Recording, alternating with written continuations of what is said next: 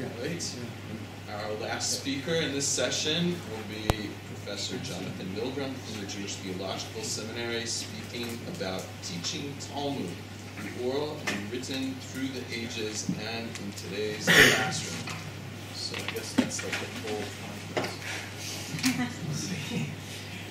Thank you. This lecture is taken from some work that I did recently as a fellow at Brandeis, where they gathered Talmud professors from different universities to discuss methods in teaching, and they gave me the task of developing oral recitation in class. And so I wrote this, and I hope that it will stimulate discussion. The title is slightly different. Now it's called Talmud in the Mouth, Oral Recitation and Repetition Through the Ages and in Today's Classroom. Introduction. Scholars recognize the role of oral recitation and repetition in the production, publication, and dissemination of rabbinic literature from the Mishnaic to the Gaonic period. The part played by oral recitation and repetition in educational settings in centuries past, however, was of lesser concern. And certainly the imitation of ancient and medieval models of recitation and repetition in the context of the contemporary classrooms was basically entirely ignored. The goal of this lecture is to chart some of the presumed functions of oral recitation and repetition in Tannaitic, Amoraic, and Gaonic educational contexts, and using testimony from student evaluations, discuss the benefits reaped from the integration of age-old study models into my contemporary college classroom.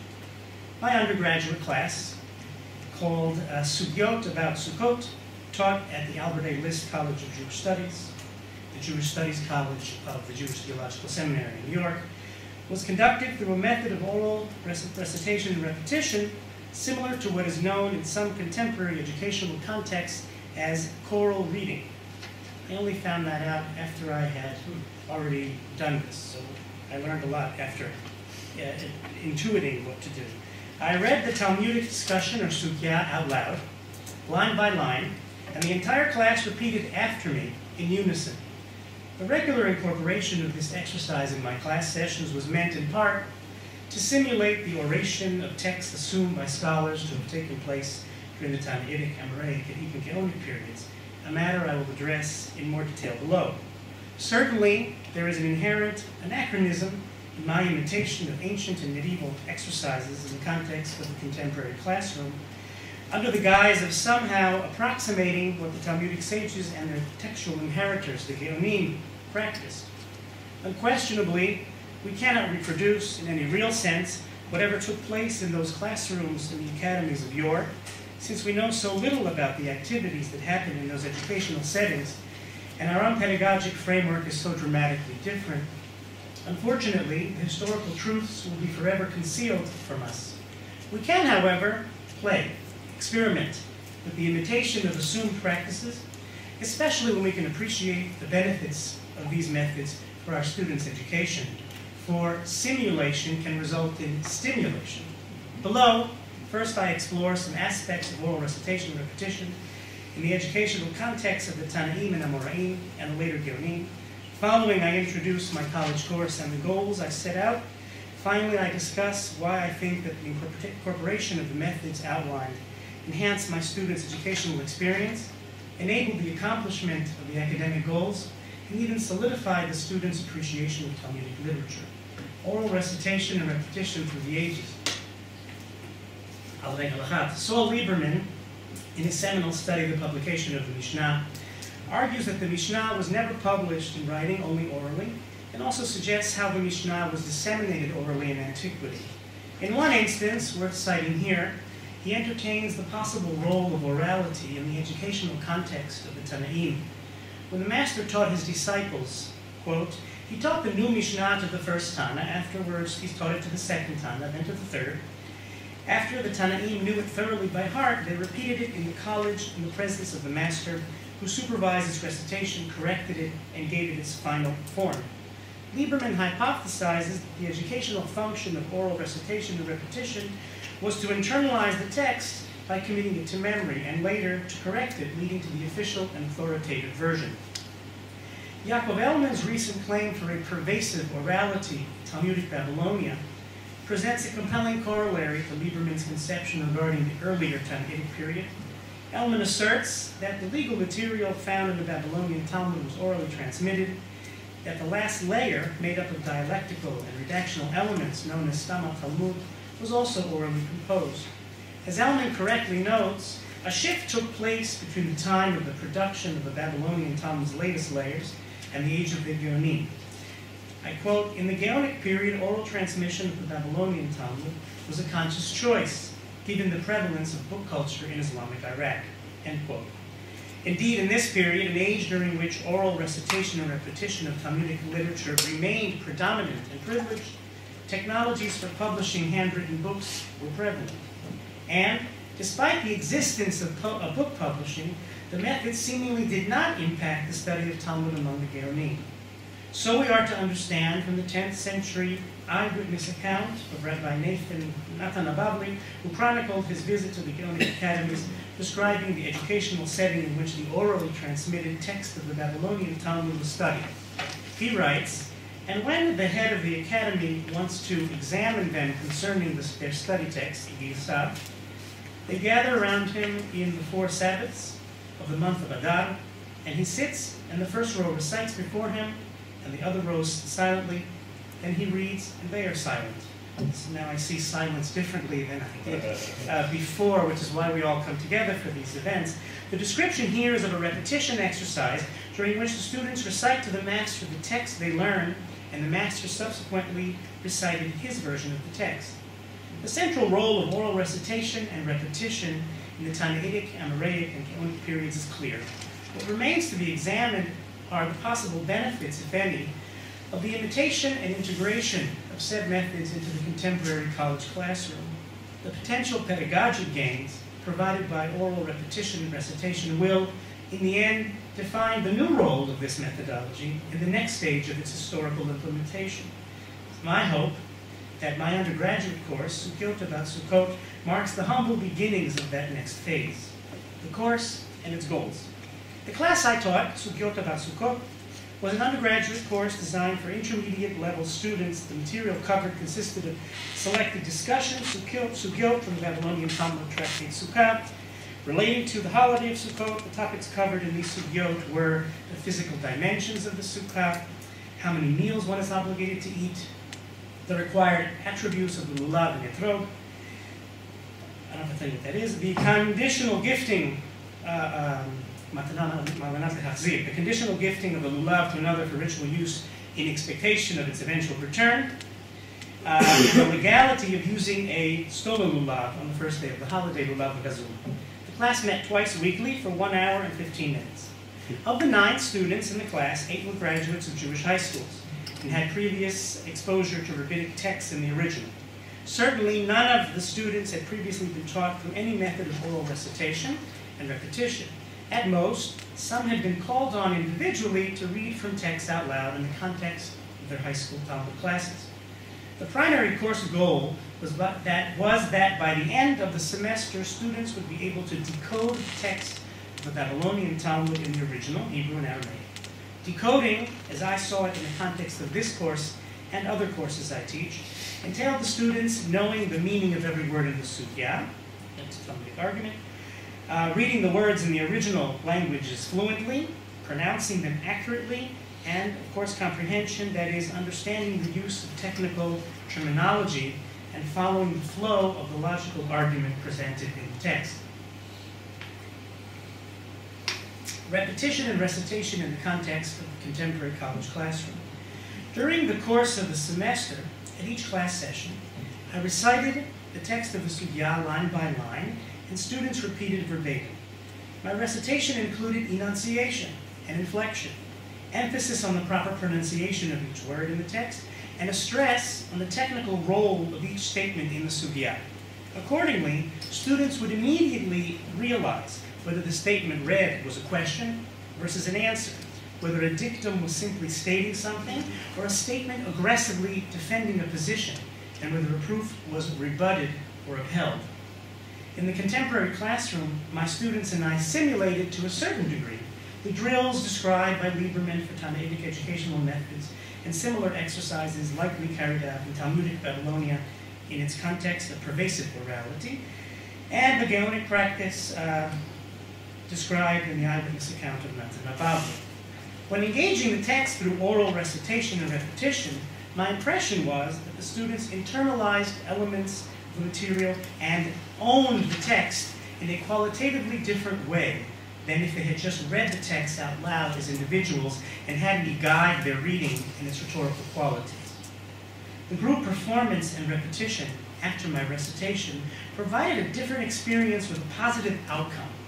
Indeed, the other side of Walter Ong's observation that, quote, writing separates the knower from the known and thus sets up conditions for objectivity in the sense of personal disengagement or distancing, end quote, is that oral performance provides for the opposite, a cognitive closeness, an unparalleled internalization of the text recited.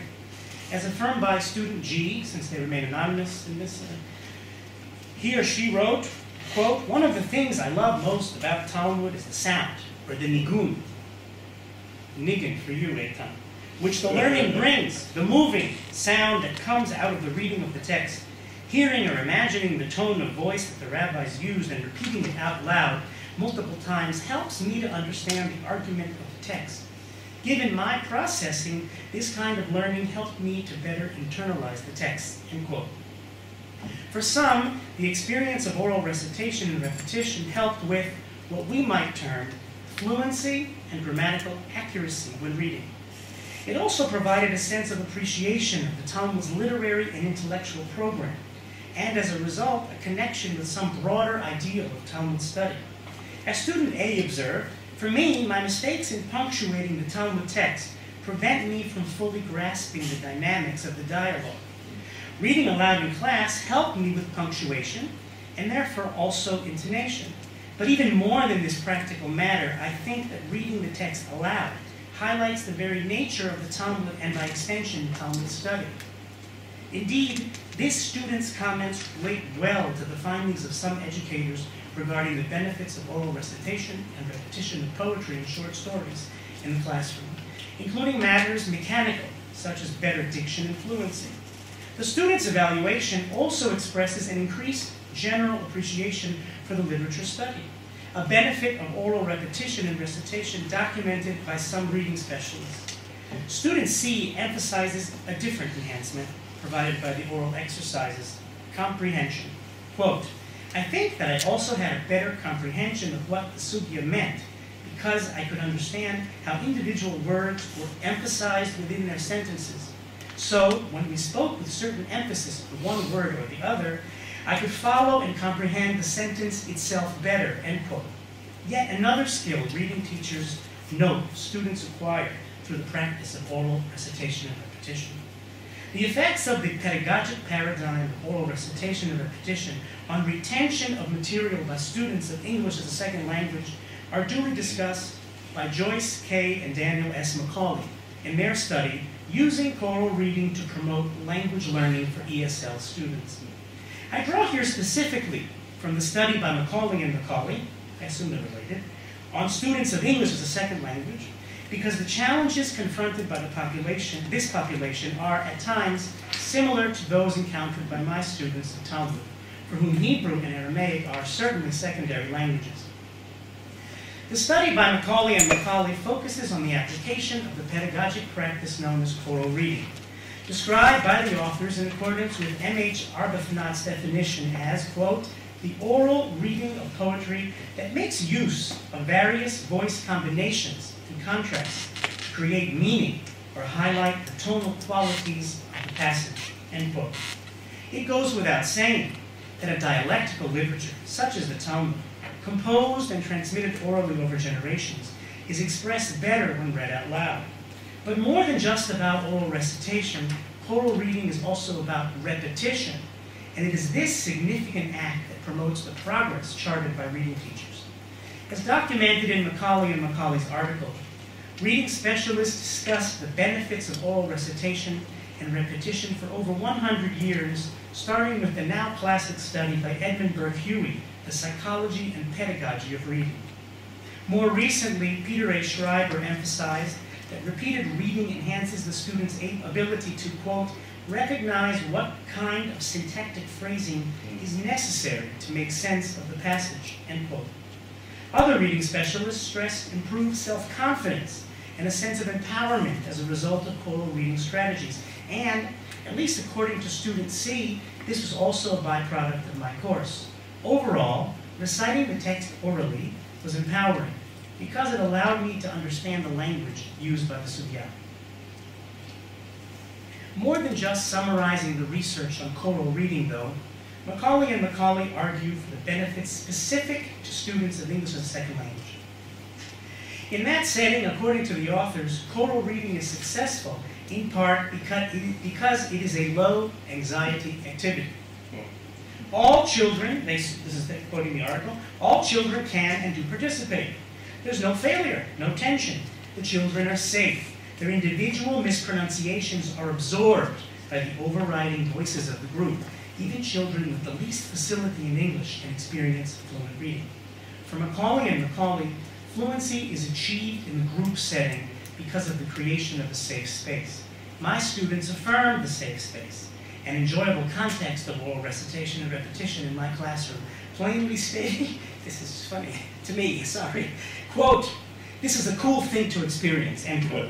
And, because I don't think of myself as very cool, and quote, it was actually pretty fun to read together, end quote. Conclusions. The implementation of oral recitation and repetition, age-old methods for the study of rabbinic texts in my college Talmud classes yielded positive results. As evidenced by the students' comments, the methods enabled the accomplishment of the course goals I set out for my students. Furthermore, the oral recitation and repetition was enjoyable and solidified the students' appreciation of Talmudic literature. The classroom recitation and repetition provided the template for the oral performances of the text the students did for me privately and individually in my office for their exams. During the exams, the students applied what they learned and were pushed to reproduce what had been done in class, but this time as individuals and not as members of a group. Certainly, for some students, the exam experience was not stress-free. To be sure, for some, the inability to rely on the group for support made the experience extra challenging. Student C commented on this issue specifically. I think that it would have been useful to do individual readings during class time so that we could each practice the sugya with our own voice. Though I still think that reading the text orally together did help me with the oral exam. All in all, the students performed exceptionally well. One student actually read perfectly and understood not a word of what he said. And then it all made sense, you know, what I had studied so many years ago about Tanaim reciting.